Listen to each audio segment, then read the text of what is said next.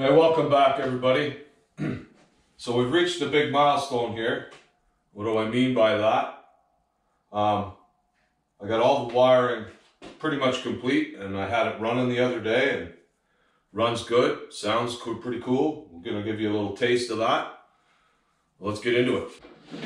Okay, so by whittling down all this wiring, I managed to get rid of all of this crap that we don't need anymore. This here instrument cluster is kind of big and bulky, and where would I put it? You know? I find myself very rarely ever looking at the tack. I very rarely remember to look at it. I have one on my bigger mod, and I almost never look at it. Never remember to. So, once you get familiar with how these engines sound, I don't need it anyway. Got our battery mounted there. We've got very few wires there now, compared to that mess I just threw in the garbage. We ended up with 4 switches. We've got power, ignition, fan. I like to be able to turn the fan on when I want. And alternator. So I'll show you what that's about, because I have had questions about that in the past. So with these Kawasaki alternators anyway, and I think this is one of the Suzuki ones I dealt with before, you've only got 2 wires coming out of here. You can see the connector right there. Everything you need to charge the battery is internal. It's got an internal voltage regulator and a solid state relay that turns it on. So when you get rid of the ignition switch and everything else, you have to have it on a switch so that when you're not running it, it doesn't drain your battery, because it will if you, and I ran into that problem before. So the red wire coming from this alternator goes directly to the battery, and the black wire goes from the battery to the switch back to the alternator. Very simple. So when you flip the switch on, it begins to charge. When you flip the switch off, it stops charging.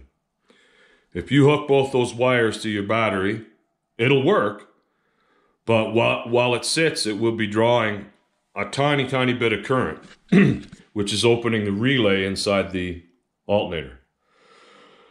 So after a week or so of sitting in the garage, you'll come out and it'll be dead. And I ran into that problem because I didn't know. So all you got to do is put a switch in between and interrupt it. And on these Kawasaki bikes, it's the black wire.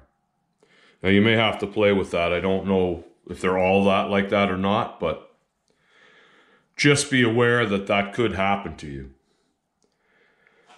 So now what we have is very simple. There's our power wire. I've got an inline fuse in there to protect my CDI igniter box. That's the electronic igniter box that tells which cylinder to fire and when. And that comes from the pickup coil here. Now this is older technology, so it uses a pickup coil in here, which tells this igniter box where the crank is. And I believe they use crank sensors now, just like cars do. But this older one uses this. And it's very simple. Power coming in, goes to that coil, and then it comes back and it powers this igniter box. So you want to make sure you keep that plug. It's grounded separately. And that's it, folks. That's all there is to it. You don't have to do it this way, guys. If you want, you can keep all of that. You can keep the original fuse box. You can keep the ignition switch, the key. That's perfectly fine. I just find that there's a lot of wires on there that go nowhere. Once you've whittled it all down off the motorcycle. You've got rid of the lights, the horn, there's all kinds of things that you don't need. Personally, I prefer to have it simple. It takes a little more time when you're putting it together to get to that point. But later down the road, you'll appreciate the fact that you did that because it makes it simple. If you run into trouble, troubleshooting is much simpler now. Much simpler. You've got very little that you need to look at. Whereas if you kept that spaghetti mess, there's a lot more you got to go through to figure out what's going on. Now, that's just one way of doing it. You don't have to do it that way. This is the way I prefer to do it. And with these older engines, there's very few of those wires you even need. That's just the way they are. Because of where my fuel tank is sitting now, the pickup from the fuel pump is lower than the level of the carburetors. Of course, on the motorcycle, the tank would be up here, so you can gravity feed into the carb, and that's perfectly okay. But because of the way we've done it, we need a small fuel pump now to pump it up into the carb. So you want to make sure that you get a low pressure fuel pump. 3 to 5 psi max is all you need, otherwise the carbs will flood. I bought this aftermarket pump from a 89 ZX10, which I have outside. It has carburetors with a fuel pump on it, so I know that pump works well. So that's what I purchased, and I've got it wired in to the ignition. I've also got it wired in to this is where my kill switch will go. I've just got it twisted together right now, but it goes up here. That way when the kill switch gets pulled, if it gets pulled, it kills the ignition as well as the fuel pump. So it doesn't keep on pumping if you've had some sort of a mishap. Okay? And that has simplified the whole setup. Fan, you only have 2 wires. You got a ground and a power. Well, that goes to my switch right there. And as far as the starter, I've kept the original starter solenoid. The little starter solenoids that come with the motorcycles are good quality, and they're nice and small. You can fit them into very small areas. That has a built-in, you can't see it, that has a built-in fuse on it, 30 amp fuse on it. This little light is our neutral. The light's on, that's neutral. Okay, and all that is over here. That's very simple as well. It's just one wire. It goes to that switch. So you power the switch from the battery. The other side of the switch goes to this wire here. So one other thing that's worth mentioning that I have also run into in the past with ditching all this extra wiring.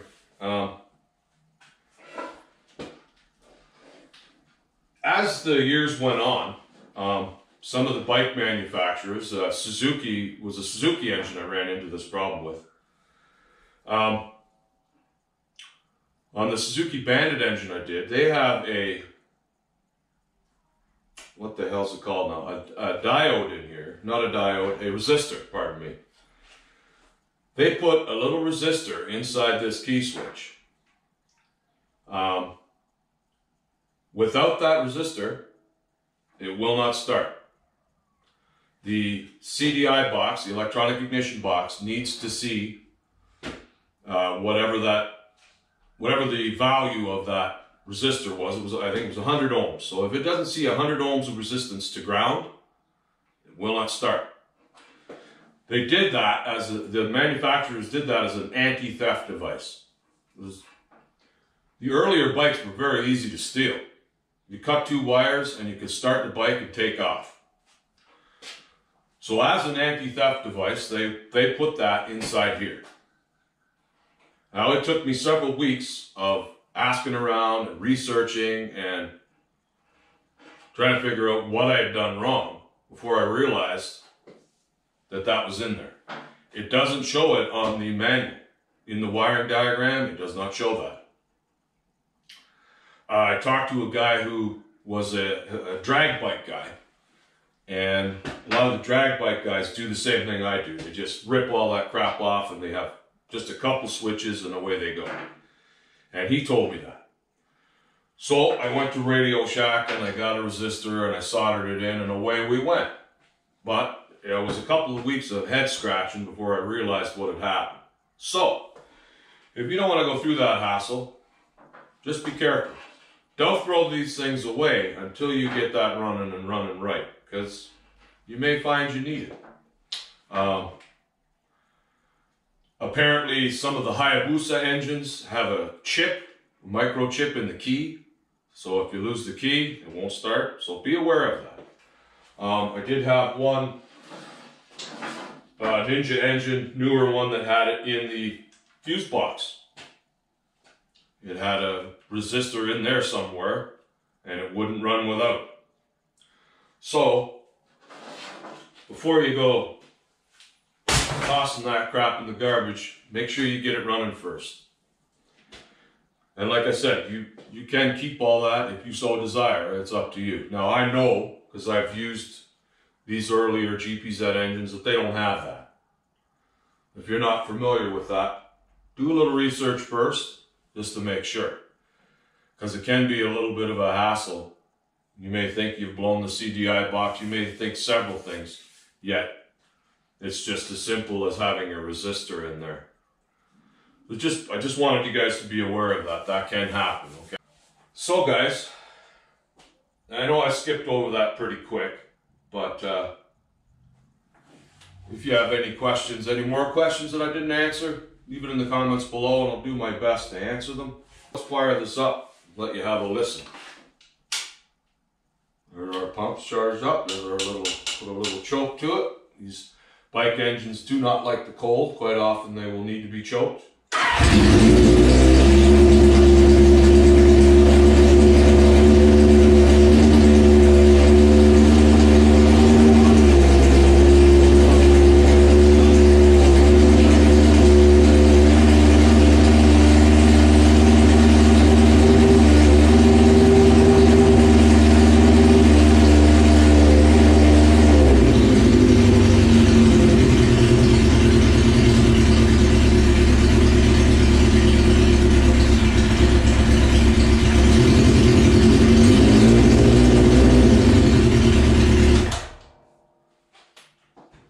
Runs pretty good. I'm pretty happy with it. We're not going to bother revving it up just yet because it needs to warm up. But when I flipped this alternator switch on, you could hear it draw the engine down. That means it's charging. It's putting a load on it, charging the battery. Okay guys, so in a nutshell, that's basically how the wiring goes.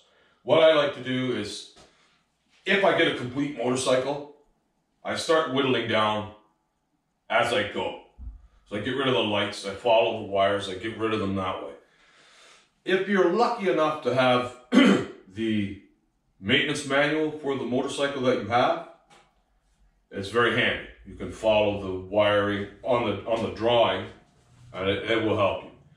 If you don't, just follow the wires. Get rid of one at a time. It takes a little more time, but it's well worth doing, guys. I believe so anyway. All right? So next time, I'm going to go over how I weighed this. I did weigh it. I'm going to keep that a secret for the time being. I'm going to show you how I did it. With 4 cheap bathroom scales from Walmart, I'm going to show you how I weighed this. And we'll show you what weight we're at. Don't forget, guys, this weekend coming, on the Sunday, I believe it is, we're having another indoor pull at the Reach Center in Clinton, Ontario. So watch for the videos for that. Come out if you can. Talk to you soon.